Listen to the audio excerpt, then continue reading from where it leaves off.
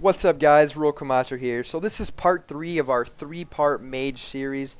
Kind of a tongue twister there, not really, but first part we went over talents and glyphs. Second we went over stat priority and what to reforge.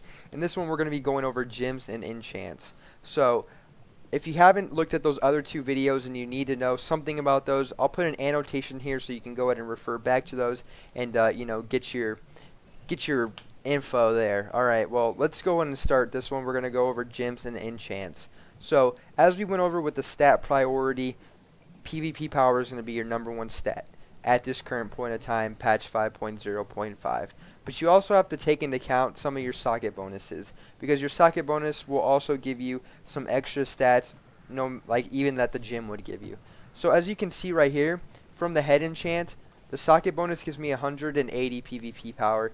And a regular PvP power gem gives you 320, but with me socketing for the socket bonus, having that 160 PvP power from the regular gem and 180 from the socket bonus, I get 340 PvP power as opposed to just a regular 320. So I'm getting some extra intellect and also extra 20 PvP power just from that socket bonus. So you definitely want to look at those and make sure there's not some that are really important that you could take up. For my shoulder enchant, I picked up that extra 60 intellect. That's quite a bit of intellect, and I just wanted a little bit more mastery also, so I went 160 PvP power with 160 mastery and also picking up that extra intellect. All of my gyms that I gym are going to have some sort of PvP power on them, but they will also, some of them are mixed between PvP power and mastery, because mastery is also pretty important. But because I don't want no mastery, but I don't want to just. I did gym all PvP power at one point, and I didn't really like it, so I kind of wanted to, half and half some of it. So that's why I'm doing that, and I also wanted to get that 60 intellect. So as you can see from my chest, I didn't really care about that 120 PvP resilience, so I just went with PvP power and also a little bit more mastery with more PvP power. For my bracers, well, they don't have a gym slot, so I didn't gym anything. Okay, for my hands, I just went straight up PvP power to get that extra 60 intellect. Couldn't go wrong with a bunch of PvP power and also getting that socket bonus.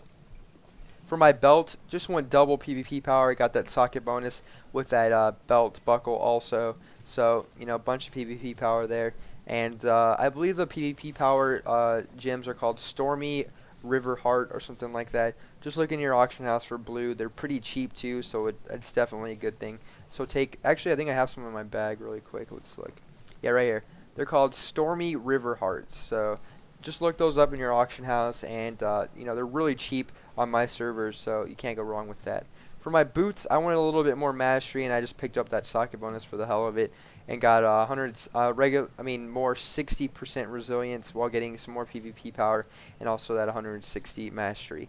So a majority of your gems should have PvP power on them if you're doing PvP.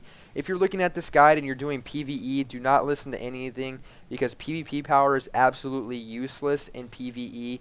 If you want to know why, refer back to my stat priority and I'll let you know why that is. Okay, so that pretty much covers what gems you want to use. So just know PvP power is going to be most important. Look at your socket bonuses also. See if you can get anything on there. See if there's any beneficial ones.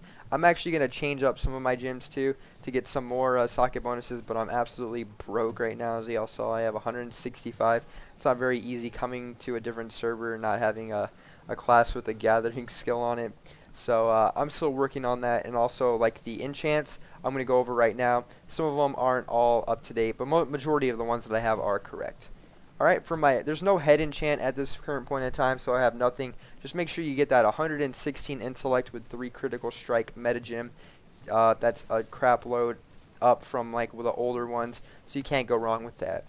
For your shoulder, you want to go with that 200 intellect, 100 critical strike. It's called the Greater Crane. Let me look it up really quick. It's called the Greater Crane Wing Inscription. You can find that on the auction house. It's not too much, but it's not inexpensive. It's an epic enchant, but there's usually a bunch of them, so you can find them for a pretty reasonable price.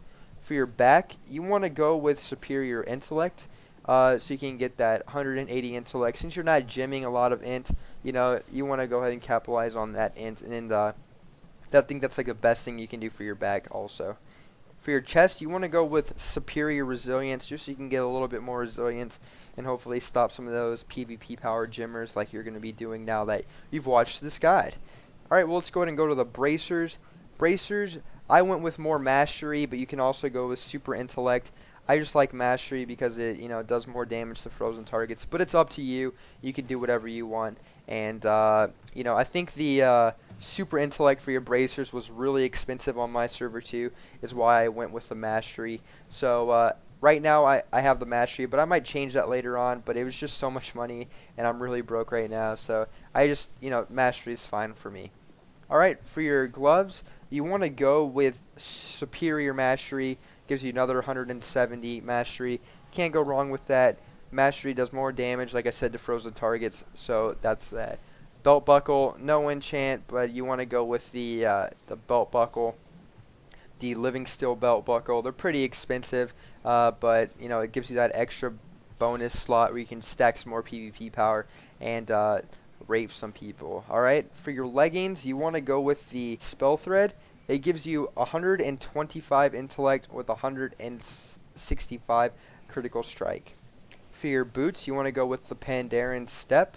It gives you minor speed increase and also a little bit of mastery on there, so you can get away from people that have this, because if they have this enchant and you don't, they're going to be catching up to you, and it's going to be really annoying, because as a mage, you want to get away from people.